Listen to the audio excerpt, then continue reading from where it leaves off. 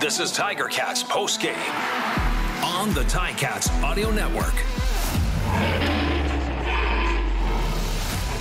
Preseason takes, preseason gives away. That's how we're going to remember the 2022 Hamilton Tiger Cats preseason game. A pair of last-second field goals. This one not going in the Ticats' favor as the Toronto Argonauts win this one 18-17. Louie B alongside Andy Fantuz on Tiger Cats postgame from Alumni Stadium at the University of Guelph, where, Andy, there's a lot to get into, not much to get into. Hard to analyze a game like this. I mean, discipline late there didn't end up costing them in that situation, but still not something coach is going to be too happy about. You saw some flashes. You saw some questions maybe answered. What did you make of the of what we just watched here at the University of Guelph? Well, it was definitely an interesting finish. The wind became a big factor there in the kicking game. There was a couple massive punts, and Boris Speedy ended up coming with the clutch field goal at the end. I think there's a lot to learn from. I don't think it hurts to have two games down to the wire in the preseason to start it off, so that you're really ready for anything come regular season.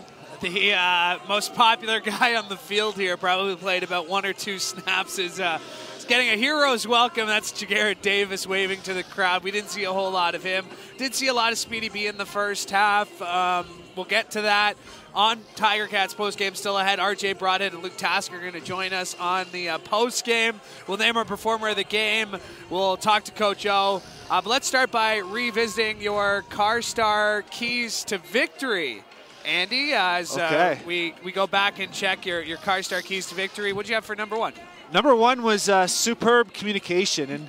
And, kind of tough to give a grade on this, but I didn't see a lot of dysfunction, I guess. What you sometimes would see in preseason. There was a delay of game, but not a lot of blunders, I guess. So I gotta say that's a positive. And give that a thumbs up. Yeah, normally you would think to see, again, maybe more than one time count violations. We did see the one there, but I thought they were, for the most part, disciplined. They were talking out there. They were pumping each other up. They were picking each other up, which is always great to see. Yeah, there was a lot of excitement after the plays. There was like everyone was aligned properly and seemed to execute the plays properly. So. That's good to see. It definitely cleaned up from last week. Yeah, what'd you have for number two? Number two was play-by-play finish, and the physicality alone in this game was outstanding. All the hits were violent and aggressive, and these guys are good.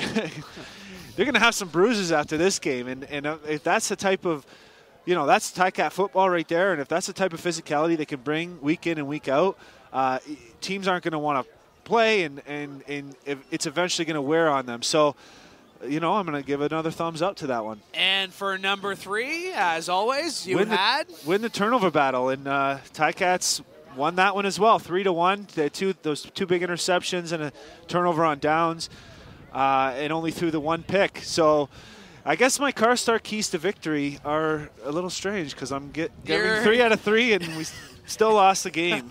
in preseason, I mean, rules don't apply in preseason, as we've come to know here. I think there were a couple of questions that were answered. I want to get your thoughts on that. As I thought going into it, and this is why Steve Milton has been doing this job a lot longer than I have, and a lot better at it. Because Steve had said during the week, he's like, I don't think that there's a battle for number two. And I listened to Courtney and Mike. They talked about it on Tiger Cats game day. I was talking about it all week. I thought there was more, just based on what I saw from Jalen in week one. Very clear that there was no battle for number two, but it certainly was a battle for number three today. And maybe with the performance that Jamie Newman had, made that decision maybe more difficult than they thought it was going to be. Yeah, I think Jalen didn't help himself in this game, coming off that performance in week one, and Jamie certainly helped himself. He took a bit longer to catch on to the offense through training camp from an outsider view. But tonight he was efficient. He was effective. He had a couple really nice balls. He went through his reads, and he was able to extend some plays with his legs. He really did it all, and he looked he looked confident out there, and so. Yeah, you never know. No, I mean, and I think one thing that I didn't really pick up on it. So the wind did pick up in the second half, especially the fourth quarter. But those two throws were into the wind in the third quarter, and he made them look easy. There was the one that was just out of reach that was called a holding or offside, so it didn't count. But 8 for 8 for Jamie Newman for 88 yards and a touchdown, including a 34-yard bomb to Johnson. So I think that's going to be a really tough decision. And Tommy is the quarterback's coach and the offensive coordinator, so he's going to have to make a tough decision on that one, as is everybody, all the coaches. His coach told us earlier this week he doesn't see it's nothing out of ruthlessness. It's nothing, but they're going to make their decisions in the next 24 hours. Their cuts are going to come, and some guys' careers are going to come to an end. Yeah, it's really unfortunate. You only get so many opportunities, and for some people, inevitably, it will be the last time they put on the helmet. Coming from a guy who, being out here, it's sad. I mean, I played a long time, but that last time, it's disappointing. I don't want to say how do you sleep after, but a couple of guys probably tossing and turning might not get a whole lot of shut-eye tonight. I'm sure there's some nervous heads. That's without a doubt. And these guys, they probably won't even watch the film as a team, because the personnel department, the coaches, of course, will break it down. I think Luke mentioned it, that they might take a handful of plays, good and bad, and go through them next week. But it's all about just whether or not you're going to get that call from the Reaper in the next 24 hours, and the Reaper meaning the person who cuts you. Yeah.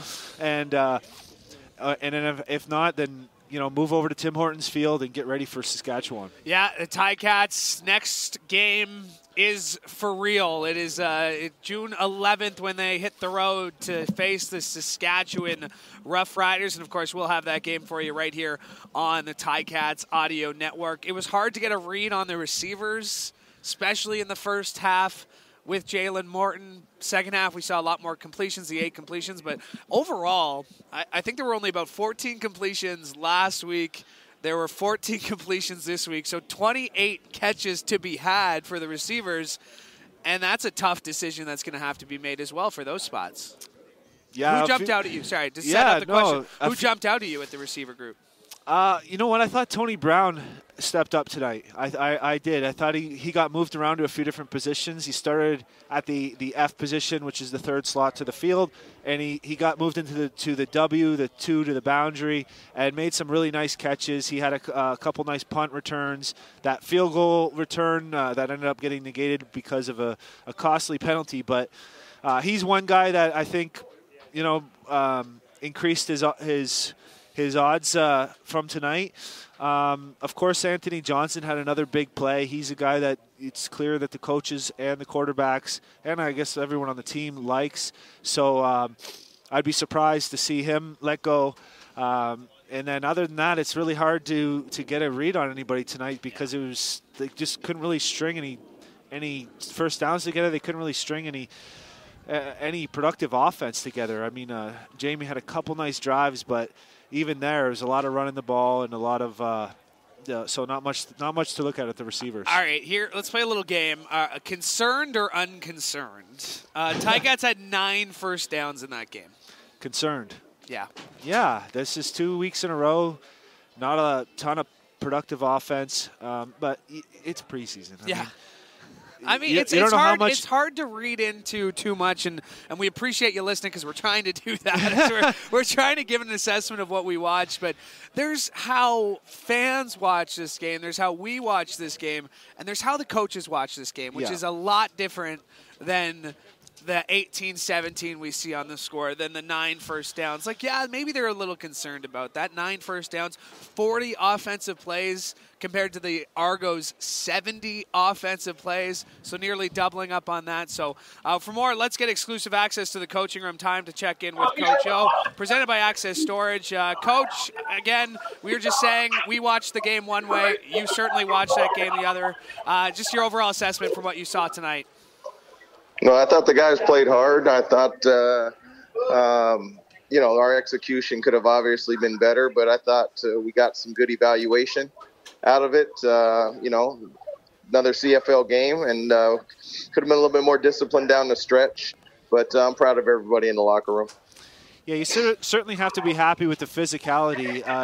Any time there was a tackle, it was a hard finish and tough-nosed football, and the special teams as well. Were you pleased with the turnaround in the punting units from week 1? I thought we did. We hit the ball there. I wish we could have placed the one a little bit better rather than give up the point. But I thought that wind was a factor. I thought we handled it pretty well. I thought the punting was definitely better this week, but we still got a ways to go as a football team, not just as a punting team. Coach, your thoughts on the quarterbacks tonight in Jamie Newman and Jalen Morton? Yeah, I thought that they, both of them were.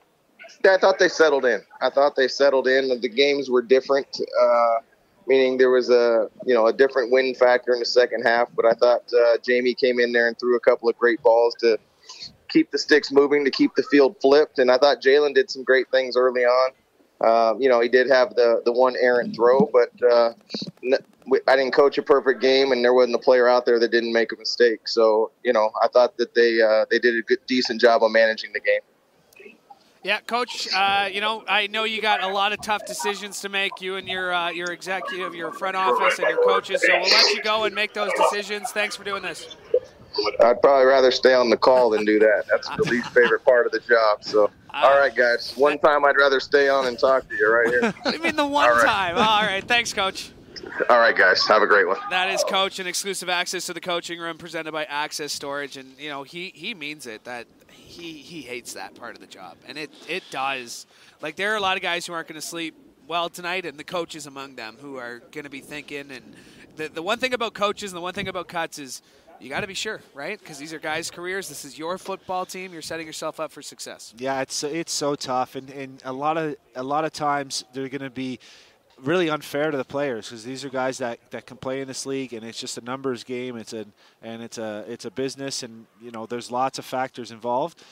Some decisions will be easier than others, but it's tough. I mean, you've been sort of a father figure for for these guys for weeks now, and really been a big part of each other's lives, and to just to have to send them home.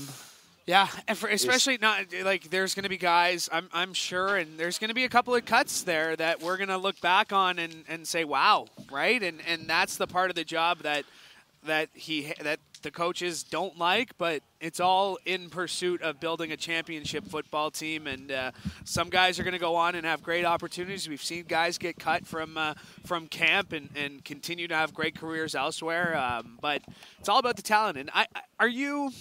And I'll bring this question back when our roundtable guests, RJ and Luke, join us after we get our player interview. But your assessment, how are you feeling about the Ticats, from before preseason to after seeing 2 games? What stands out to you? Well, I was certainly expecting more offensive production, and it's hard to know how conservative the play calling was, how much they really wanted to get into the rhythm versus holding back for next week. And of course, without all your main guys, and that's offensive line, that's Don Jackson, Dane Evans, of course, and the star receivers returning from last year. It's going to be a totally different look next week. So it's really not something you want to put too much focus on, but those numbers are pretty glaring, and it's clear that without that big punt return, this game wouldn't have even been that close. Yeah, and the secondary for 2 weeks in a row, it felt like there were too many big plays given up on deep passes. Trevor Harris last week went had a great game, 150-plus yards. McLeod Bethel-Thompson, again, against mostly the starters in the first half, 16 of 26 for 187 yards, that big play. And we talked about it, just how much the hash marks are affecting that secondary, trying to find that boundary spot or that, Sam linebacker that we've seen. It's been interesting to see the secondary kind of try to find their footing. Yeah, you can see that when they're dropping into zone coverage in the secondary, that they're really getting some deep drops and leaving pretty large holes underneath.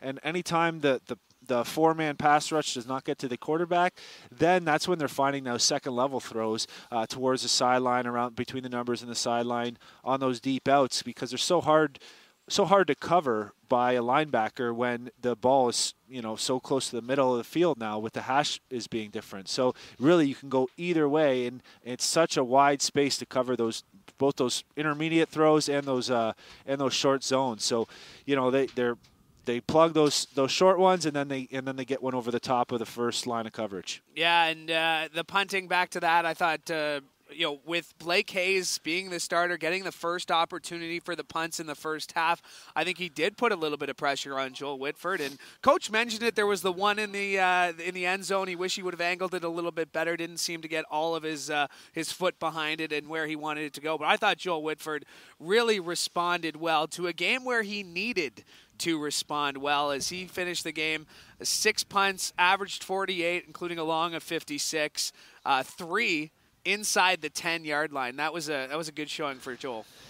Yeah, a couple of them had some fortunate bounces, of course, and some aid by the wind. But that, you talk about tough decisions, that punter decision is going to be tough. I don't know if the fact Whitford was here last year and was, hit and miss is going to help him or hurt him.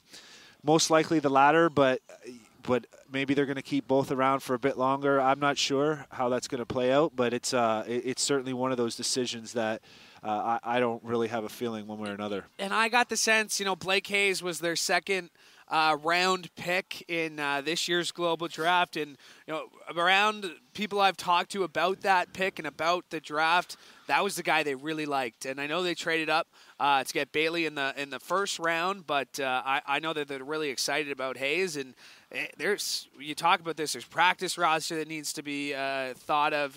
We didn't get to see Ty Gleader out there. Is that something you have to consider?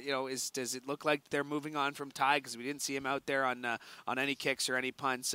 We're waiting to connect with somebody in the locker room. I believe it's going to be Lawrence Woods. And before we're going to get to him, but we got two great guys who just watched the same game we did to the left and the right of us, as RJ Broadhead and Luke Tasker join us on our Tiger Cats Postgame Roundtable. And RJ, we'll start with you. Just your assessment on what we saw. It's hard to judge a preseason game. First of all, kudos, because you probably There's said a few guys. I was about to say you probably had to say about 100 different players' names tonight. Yeah, great call, both of you. Great call, exactly. What'd you see tonight, RJ? Yeah, 2 number 32s for the Argos, one on offense, one on defense. So that's always a challenge. No, it was good, and I expected this. I talked to Coach O at training camp, and he mentioned that probably a lot of the guys who are cemented into positions aren't going to play a lot, if at all. So it was a good chance for guys to make their name. We're going to talk to Lawrence Woods. Andy said it. That was the big play of the game. They really didn't have a lot of offense going in the first half. Jamie Newman, I didn't know when he was going to throw a pass. Finally did, and it was beautiful, hooking up with Anthony Johnson. So, those are tough decisions because the receiving core is pretty much set. We didn't see any of the starters tonight. Defense, when the starters were out there, you just can't run against the Tiger Cats. No.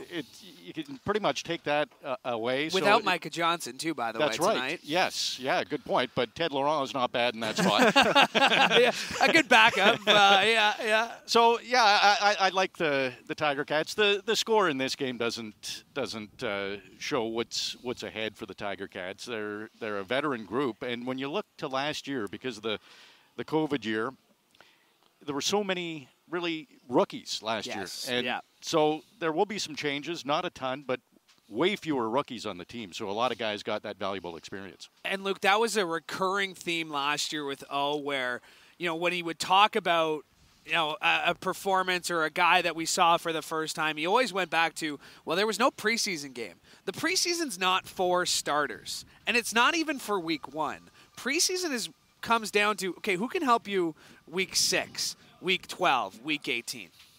I agree, and tonight you don't get it's not the Ticats that we're going to see in a week. It's not the Ticats we're going to see going into the regular season. But if you want to be critical about tonight, there is maybe some spots where our depth, the Ticats' depth, isn't where you'd want it to be. There's some. I mean, Andy, as I'm seeing so many young receivers out there, there's, running and not having late hands. There's. It's windy. You guys mentioned that. It's windy. But Luke's hands. That was quick. That was late hands right there. I snatched that script right out of the wind. But you just see some timing that's not quite right with young receivers and young quarterbacks. And so you're gonna have to work on that, because for the CFL season, and now we have a full 18-game spread here. Receivers, quarterback, you're gonna need depth at all of these positions, and so that's now you work into these. Those young guys still have time to develop on the practice field in the season. Those who are going to be able to stick around. We had 4 starters in the receiving corps not dressed up tonight. Plus, you have Tyler Chanowski, Lamar Durant on the sideline with injury right now. So though getting those 2 back will certainly help that depth. And you got to think that there'll be one to a few of these guys will end up being on the team, whether it be practice roster or active.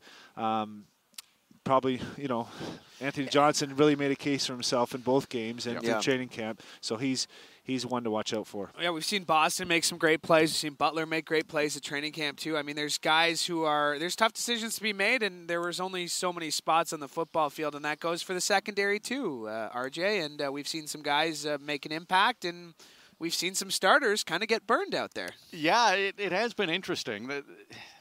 Even against Montreal, there were a lot of passing yards. They didn't turn them into points, but they did move the ball pretty effectively passing. The Cariel Brooks injury will hurt, of course, tied for the interception lead last year, so hopefully he's not out for too long. And then Alden Darby, he got hurt tonight and went straight off the field. I thought, oh boy, that's not good. But he did come back. So he's dancing on the side. I think he got the wind lines. knocked out of him. Yeah. Simone crushed that guy into his stomach. So I could see it happen right away. I know that feeling. It's like, I was talking can't breathe. I was talking to someone with the Ticats organization just at the end there, and I think the one great takeaway they took from this: no injuries, no serious injuries last week. They've stayed healthy, and that's a huge part of training camp, is just staying healthy and getting out of it. And, let's continue Tiger Cats postgame as we go down to the locker room and connect with Jamie Newman. This exclusive postgame interview presented by Access Storage. Jamie, you got out there. You actually got a completion. You made the big play in last week's game, but you got a great game out there today. Just your overall assessment with the way you played tonight. I'm just, first off, I would like to just, thank the Ticats organizations for just giving me an opportunity to come out here and compete. It's almost been 2.5 years since I've been on the field, so it's just great getting back out there. That's what I want to thank them first. And I think it was just good to get back into the swing of things. First off, the O-line did a great job when I got in there. They protected me. All my receivers, they did a good job on alignment assignment. And we just out there playing good ball. I can't thank those guys enough for making it easy on me. Jamie, you said it, 2.5 years with your wild ride from Wake to Georgia, and I guess it didn't really work out there, but I could see the excitement on your face there, that little celebration after the bomb to Anthony Johnson. How are you enjoying the CFL and getting your first, stringing it some completions together and really controlling the offense for an entire half? How did you feel out there in the CFL? Oh, man, it felt great. Once again, this is a first-class organization with the Ticats. So my OC, Tommy Condell, he's done a great job of just believing in me, instilling great foundation. And we always say foundation before the function. So it felt great, just getting back out there. It felt like a normal, almost like a Saturday. Now, Dane Evans, obviously a leader. We've heard that a lot the last few weeks. What have you taken from him, and what are you hoping to learn from him moving forward? Oh, man, he's a first-class leader. From the day I stepped up here on the 12th, He's been taking me under his wing, just instilling some of the things that he learned early in his rookie years. Just being behind the quarterback, even when I'm not getting my reps, going through my reads, going through my drops. He's given all the information that he can give to us, those young guys, and I really appreciate him for that. I'm excited to watch him work. He's a great leader. He's not only a great leader in the QB room, but he's a great leader for this whole team and this whole organization. I'm excited to watch him work. Jamie, what rule in the CFL is the most strange to you, or initially came off as the most strange to you? Being able to kick it and advance it after getting the punt return. So we've seen a couple clips where guys, were able to, after they got the punt return, they were able to kick it and advance it, and then all the guys behind him still on side, eligible to go get the ball. So that was probably the craziest thing I've seen in the CFL. Yet to see it in the game, just seeing it on film, and it was kind of wacky. Well, stick around, Jamie. You might see some more stuff. Congratulations on a great game, a great camp, and I hope to get to talk to you very soon. Yes, sir. Thank you so much. That is Jamie Newman, an exclusive post-game interview presented by Access Storage. And now time to name our performer of the game. And, when there's a situation where guys only play a quarter, guys only play a half, it's difficult. But today, our guy made it pretty easy for us. Yeah, I think our performer of the game was worthy in an entire game. He had 6 tackles and a massive 99-yard punt return for a touchdown. Lawrence Woods. What a performance. He was out there. He was laying the wood. He was physical. And of course, that big play is what really kept the Ticats in the game for the entire game. So great game, Lawrence, and congratulations. Lawrence Woods, our performer of the game, presented by Hercules Tire. Ride on our strength. RJ, you got to love calling a punt return touchdown. Yeah. I've been lucky enough to call a few in the 2 years, but that, a new player for the Tiger Cats. You don't know what to expect. In preseason, he got an opportunity and made it happen. And it was interesting how it started out because he was running into his blockers ahead of him and then finally was able to get to the outside and showed what he can do. And you mentioned his 6 tackles, Andy. That's 11 tackles in 2 games and a punt return touchdown. He's a pretty valuable guy. I have a hunch we'll probably see Lawrence Woods in that first game against Saskatchewan. One thing you might – Luke, maybe you noticed this. One of my favorite parts to watch is the kickoff and what we call the flying 40s. To see when they get the running start and all, except for the kicker, 11 players are running down the field full speed. Like, who's down the fastest? And tonight I saw twice where Lawrence Woods must have been 10 yards ahead of everyone else. He is fast. Yeah, he absolutely. is fast, and that's the determination you want on a special teams unit. You want to be flying down there and be the one to initiate contact.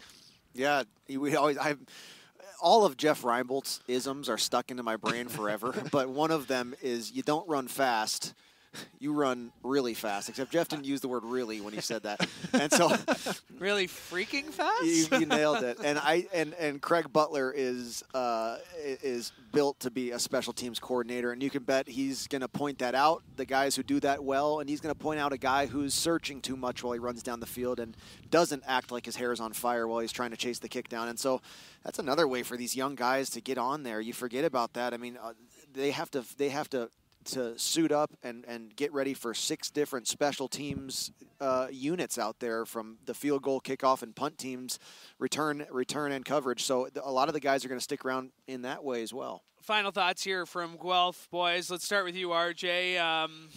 What are you most excited for when the games start for real? Just seeing the full team.